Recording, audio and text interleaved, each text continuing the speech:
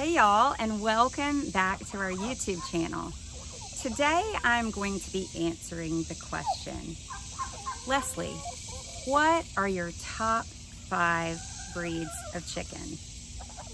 Believe it or not, with these 5 breeds, you will be able to have a beautiful rainbow egg basket. Number 5 is the Buff Orpington.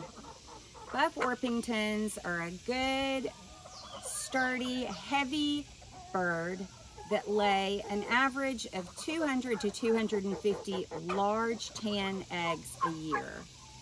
This is going to be one of my favorites to create that beautiful tan egg for your rainbow egg basket.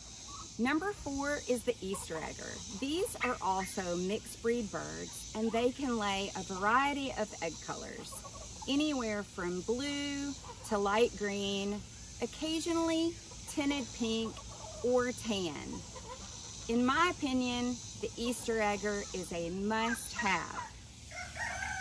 Number 3 is a true Americana.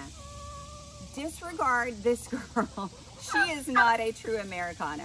I currently don't have any in my flock, which leads me to think I should probably hatch some really soon.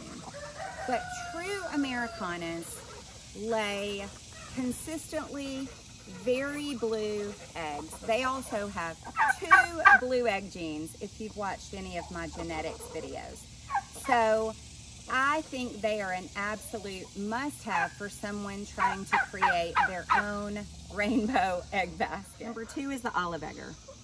So talk a lot about these birds on Instagram and here on the YouTube channel. These mixed breed birds are created by crossing blue egg layers with chocolate egg layers. Their eggs can range from light olive to mustardy gold to deep dark chocolatey olive. Absolutely a must-have for any rainbow egg basket. Number 1 is the marins, specifically the black copper marins. These birds lay those gorgeous, large chocolate eggs, sometimes heavily speckled, and I think this is number 1 because those chocolate eggs really add depth to the rainbow egg basket, and they really make all the other colors pop and stand out. In my opinion, this chocolate egg makes the blues look bluer, the greens look greener, and the tans look brighter. So number 1 must-have for your rainbow egg basket is the black copper marins. So I hope y'all are enjoying this content.